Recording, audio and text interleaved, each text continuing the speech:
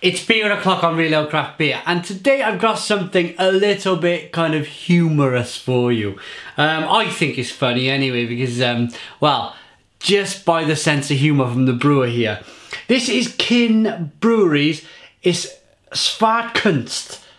And see them letters up there, look at them letters carefully.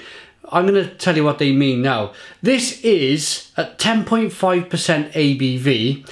Their foreign extra double Imperial Russian export stout porter. I think that's great. There's the bottle cap. Thank you very much to Helge, who was kind enough to send this beer from Norway. It's a Norwegian craft beer. Kinn Bryggeri then. I've reviewed a lot of their beers now, thanks to Helge, and they've been absolutely fantastic. I like the sense of humour of this. Let's get it out into a glass and see what we get. Oh, oh come on. There we go. So I've got my big, kind of nicely shaped pint glass here. Listen.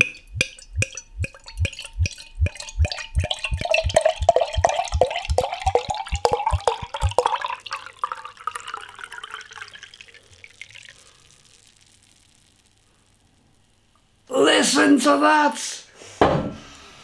That's like you've unbolted the little bolt on the bottom of your engine and you've let all of that gloopy engine oil dribble and slosh its way out of the oil tank. That's what I'm looking for. But wow, that beer did not want to hold a head at all. But then again, a beer at 10.5% ABV, I'm going to excuse that because of the ABV. The higher it goes, the more difficult it is to produce a head on a beer like this. But what I will show you, did you like that glug, by the way? That glug was great.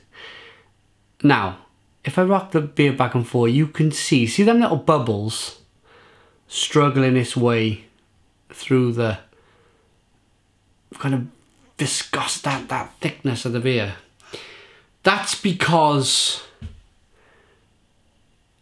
of the thickness of the beer. That's that big gloopy, the carbonation struggling to get through that lovely jet black gloopy beer.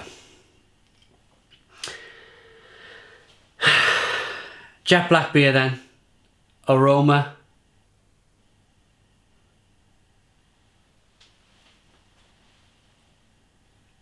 And it smells like a foreign extra double Imperial Russian export stout porter, it really does.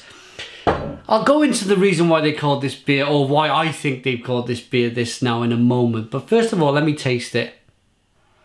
Let me give you the aroma first. So there's some black, there's raisin. It's nutty, it's vinous. You got your chocolate, your coffee, your caramel. It's so nutty and bready though. There's some tobacco smoke in there. Blimey, I have to dive into this one. Cheers everyone. Oh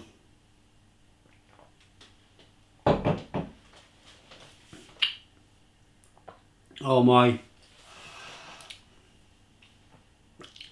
Where do you start?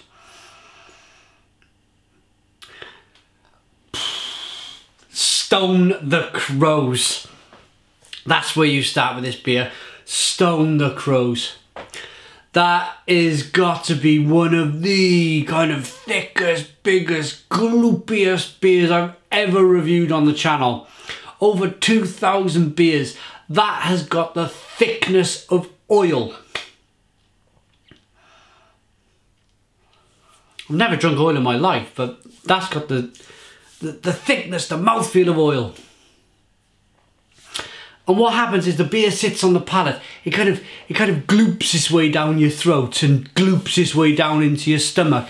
So you're picking up all that warmth in your stomach from the 10.5% ABV, the alcohol by volume in your stomach, and it's warming and it's lovely. You're picking up plums, you're picking up raisin. Oh, you're picking up, is a vinous quality to the beer. Little hiss of carbonation on the back of the throat.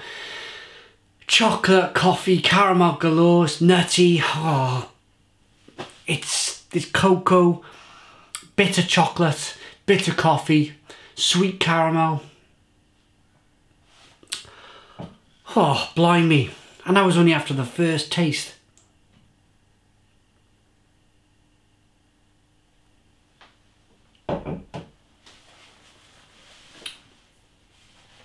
Oh, it's so nutty and bready up front. This is beer orgasm. This is beer orgasm we have here. This is a beautiful, beautiful beer.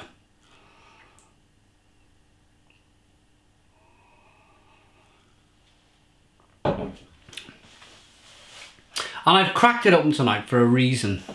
It's about 20 to 8 in the evening here in the UK. I want to watch that film Interstellar.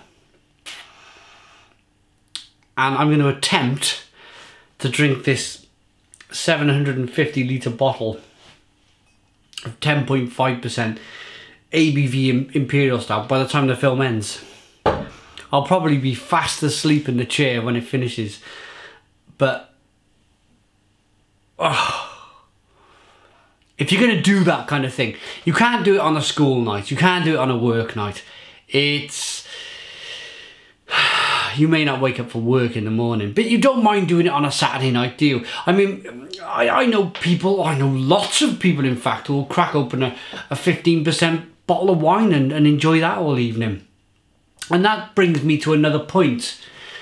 And this point is that lots and lots of people will say, you know, if I was to post this to my personal friends on Facebook, they'd be like, oh, you're drinking a big bottle of beer at 10% ABV. Oh, my goodness me, you're going to be really drunk and blah, blah, blah.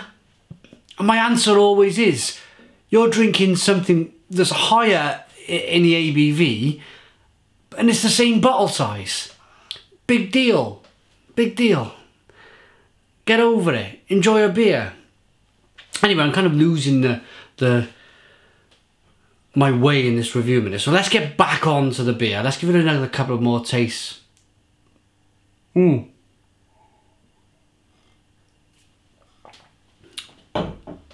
I'm sure by now you get it. You get where I'm going with this. It's a massive gloopy, little bits of coconut in there. Let me wash this beer around in the glass. Look at that. Fantastic. I give you all the flavours, the raisin, the chocolate, the coffee, the caramel. I won't repeat myself. You know what I'm saying with the beer. You can imagine what this Imperial Russian Porter Stout extra, whatever you want to call itself, is. But this is the reason I want to get onto next. This is the next subject I wanted to talk to you about. And that is the name of the beer.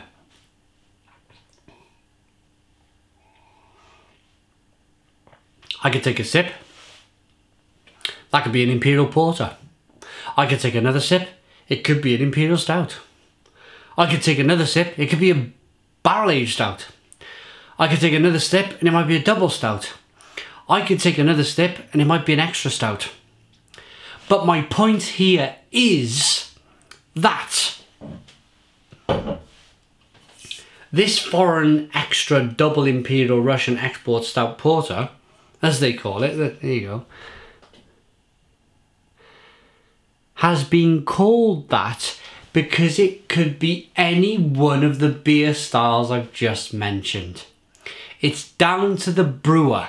It's down to the brewery. It's down to the marketing team. And if you're a small brewer, it's down to the brewer, maybe his wife or maybe his girlfriend or maybe the pair of them, that decide whether it's going to be an Imperial Stout, an Imperial Porter, foreign extra stout, double stout. It's essentially, at this ABV, the same beer. Essentially. You need to put a massive malt build into this beer to get the ABV. So call it an Imperial Stout, call it an Imperial Porter, call it what you like. This is just a brewer's way of making a little joke of it. And I like it. I like that. So, Thank you very much to Helge for sending again such a wonderful beer from the Kinn Brewery. It's this Svartekunst. I gotta be careful with that one. There's the man there with the devil's horns and the devil's fork. Rating, I'm only going to give this one rating. It's a flat out 10 out of 10 beer for me. Absolutely wonderful stuff. Put your comments in the comments box. Check out the Kinn Brewery. Check out their beers. They're wonderful. Their beers have been great. The West Coast was an amazing IPA. I think it was 7.5% ABV. This indeed is an amazing foreign extra double stout, export, porter, whatever you want to call it. Yeah, their beers are great, and the beers from Helge have been absolutely fantastic. Thanks for watching. 10 out of 10. Put your comments in the comments box. Please subscribe to our daily beer reviews, and cheers.